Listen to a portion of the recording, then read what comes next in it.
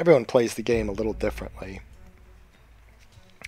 Um, I've settled in on this 100% mode, and it's not too bad. It's not like the totally modded out version of the old Silent Hunter game that I used to play, where you have to do everything manually. It's got some nice little shortcuts related to you dip down, you get a hydrophone contact, and you have these little buttons you can click on, and you can it's kind of like a self-controlled reveal of information. And if I choose to, I can, if I want to, I could just mouse over the contact info over here and just see, oh, it's a bearing, 273 or 270 or whatever. And I could go ahead and plot a bearing line and do a four bearing method or some other target motion analysis that I want to try out.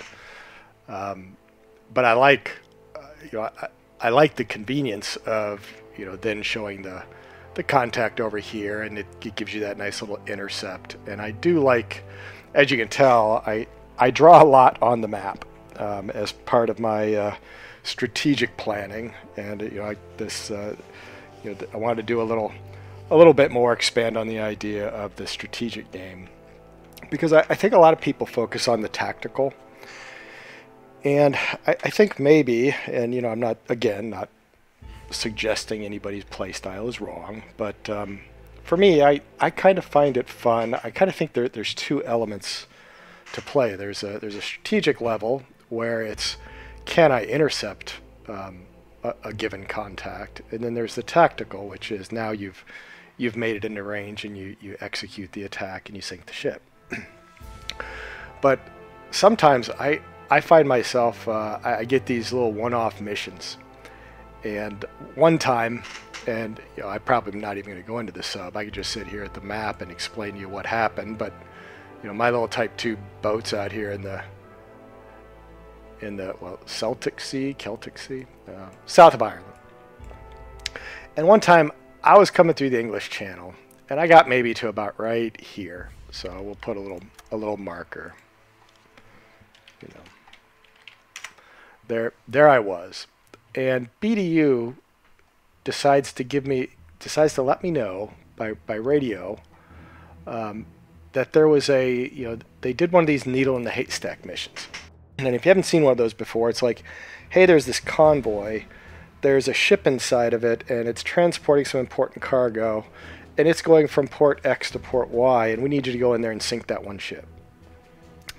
And I was like, okay, cool. Well, I'm here, and then where's the ship?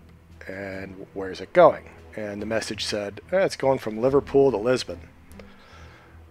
Okay, well, let me see where that is. So you come up here and you look at England, and I end up finding out, oh, well, there's Liverpool.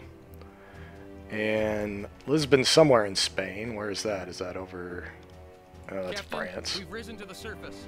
It's Lisbon. It's going all the way down there. Well, that's interesting. So it's going from here down to here, and I'm here. So now I was in a little bit of a dilemma. I've shown you before, and they told me that it was moving at, they actually told me the speed. They said it was 7 knots, or it might have said slow. So there's no question. If I'm south of Liverpool, I should be able to intercept that ship, providing I don't get hung up along the way. And I've showed you how to do intercepts, but this is kind of interesting. If I start to do some sort of an assumption where, oh, this one's moving in this direction at 7, and I come up with an intercept angle, I can't go across land. So what do you do? And in my my vector intercept video, and if you'd like to go watch that one, I go into detail on how you do these vectored intercepts. I alluded to this idea of dead reckoning, but I didn't really show you what in what sense you could use it. And I also talked about maneuvering boards and how they're used for solving relative motion problems. And when it comes to marine navigation and maneuvering boards, as a ship moving inside of a convoy, or you're in a a naval a group of naval ships, the admiral or the leader of the group may order you to take up a new station, and you can use a maneuvering board to figure out, okay, if my ship is moving, if I'm moving along in a group, and I'm at this station, and then the admiral says, well, I want you to take up a new station being bearing 300 off of off of our I guess that would be port bow. So I want you to go from your position over to this position. So then you would go to a maneuvering board, whoops, to figure out, well, what course, given the speed of the convoy, what course would I need to take in order to get to that spot? And that whole idea, again, it's all fascinating stuff, and in your free time, if you want to learn about relative motion and maneuvering boards, you can check that out. But this idea of stationing, when we do these vectored intercepts, if I wanted to, I could. I don't necessarily have to do it from my ship. I could do it from a different location. So I could station my ship in a different position, maybe move it out to here, and then figure out an intercept course. But then the question becomes, well, how am I gonna track the course of this ship? I know it's going from Liverpool all the way down to Lisbon. Where is it going to be when I'm going to be in a position where I could intercept it? And that's where the idea of or the dead reckoning comes in. We're going to make assumptions about the speed of my ship. I'm going to move it flank. So I'm back, I'm in my 2D. I can do 13 knots. And the target is moving slow or around 7 knots. So we're going to assume slow 7 knots. And then if I know where their destination is, I can use my captain intuition to figure out, well, where might that ship go? So it might take a path, here, and then maybe down to here, here, and here.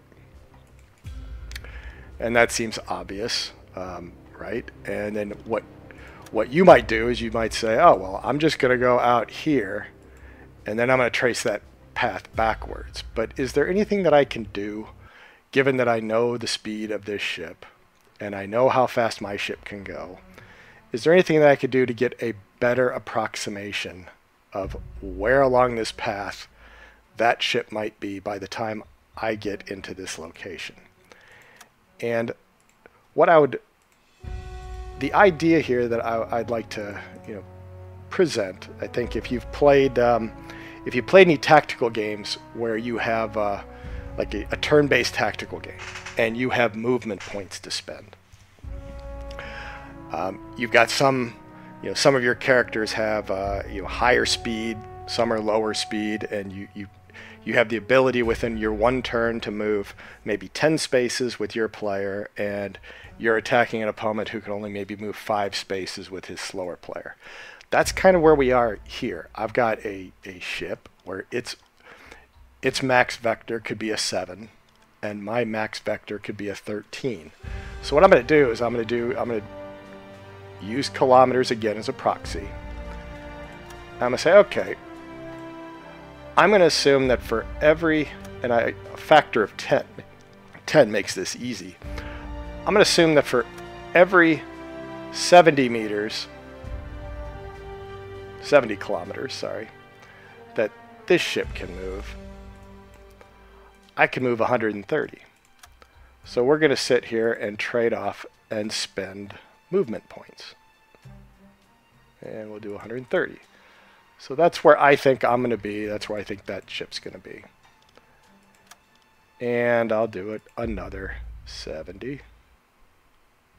Oh gosh, it gets hard to see. devs, this is irritating when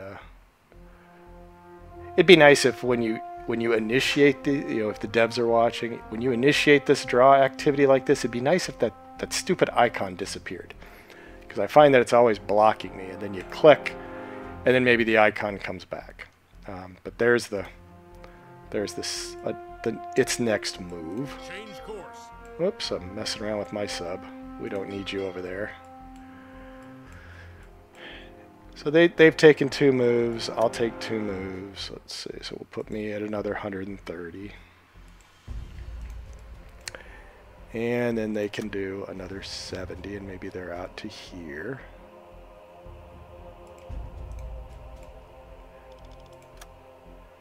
And I'll start to turn the corner. And I don't necessarily need to, if it didn't make sense that, that I'd be all the way out there in the middle, I think that's fine. But if I wanted to, I could take 2 moves and just divide the 30 by 2, right? Just do, 65 and then maybe another 65. That would be equivalent. But I'm just going to go out there for 130. And then this one's going to come down. He's going to take another move. He's maybe going to be around here.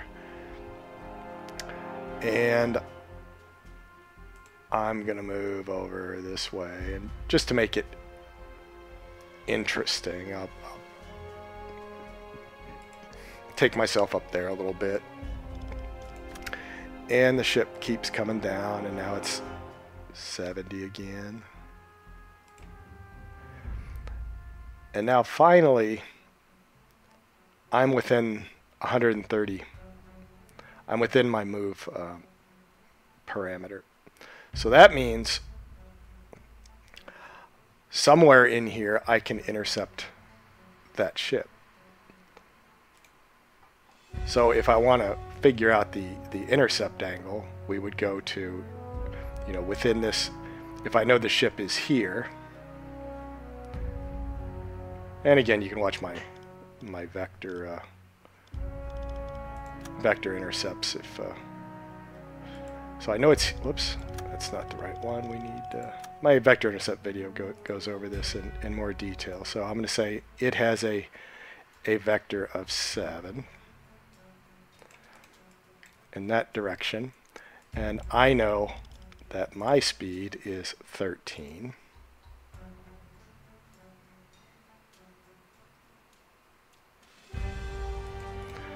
Then what I do is I draw a bearing to target, which is right there. And we look at the angle. So it's target out to my radial vector, back to the ship's radial vector, and it says 11.6, so maybe 12, 11.6, 12.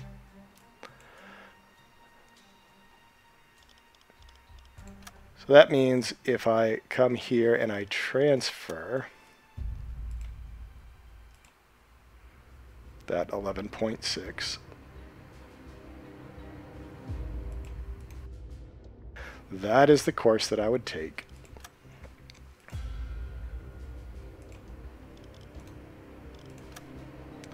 And right there